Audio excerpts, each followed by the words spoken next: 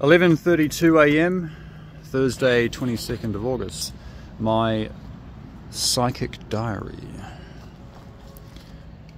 It's a beautiful location here, perfect location.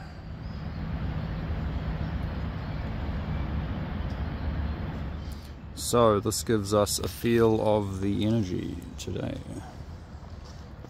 It's always an indication of the energy, to watch people, to watch movement. What kind of characteristics do we see? Whoop, sorry. Okay, so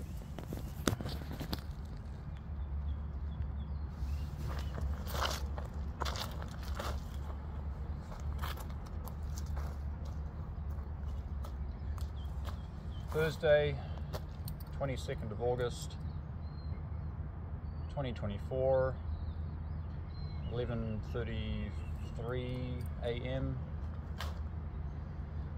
Psychic diary. There's a lot of things going on, and everything is in constant flux, phasing, changing, resonating. The timing of the sun, the timing of the moon, the timing of the wind, the timing of the trees, the timing of all these different energies which combined place us right here at this location in space-time. At this time in space, and at this space in time. So these are some tools I've been using to develop my psychic ability. They have been very useful, as there is obviously a relationship between the electromagnetic energies of the body and the electromagnetic energies of the earth. So doing this in the morning, it's sort of given me an indication of what the energy is like today. Which direction would it best suit me to head in today?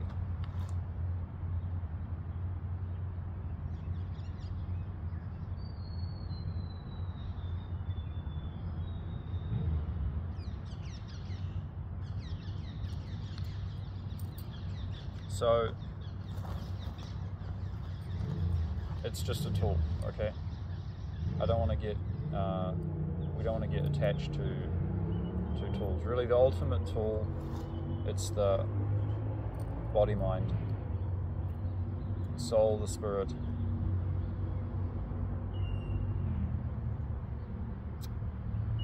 And there's certain ways to fine-tune that. What I've been doing recently is fine-tuning my sleep and awake cycle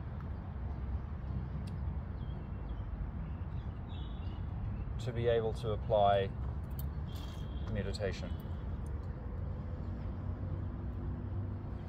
Not in the misunderstood, imaginary, fantastical, mindfulness, visualize a sunny day on a nice beach, because then you're still engaging with the normal brain, okay? Yeah, there's different brainwave states, of course, but what is it that exists between one thought and the next thought? The space between is that we want to open that up, and the way to do that, it's not the right brain or the left brain, it's to synchronize the waveforms from both so that they kind of cancel each other, basically cancel each other out. All this electric energy that was up here, it now is able to ground, and now I open up this space that is kind of what the third eye is. It's the space through which we can open up this mind power perception.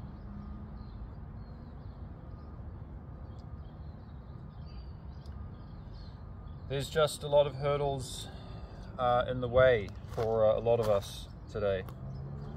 You know, there's a lot of things that have been thrown in the way.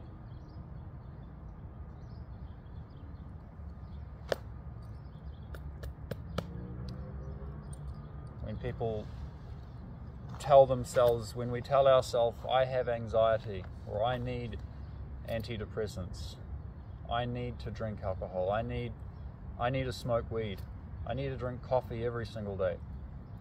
Okay, we can have fun once in a while, we can try some of these things once in a while, but what is the intent behind it? You know, you have to question yourself, what is the intent behind it? What is the purpose? Are you doing it for the right reasons? What would be a good reason to have a glass of wine? What would be a good reason to smoke some weed? I'm sure there are, but how do you cultivate? How do we actually cultivate our psychic ability?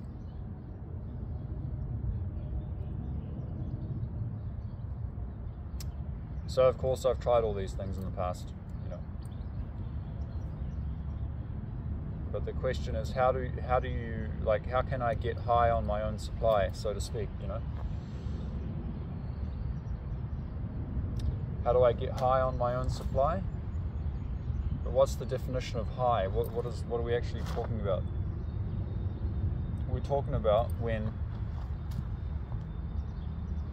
the certain perception is opened up.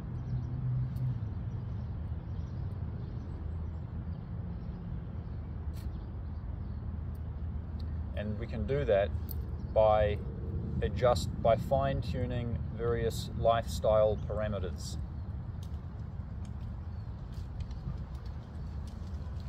Such that we're able to distinguish yin and yang on different levels, and now we perceive the interchange between them, and now we have the ability to choose which mode of operation we would like to operate in. We're not pulled to this, that, or the other, because we have distinguished it on a fundamental level. Yeah.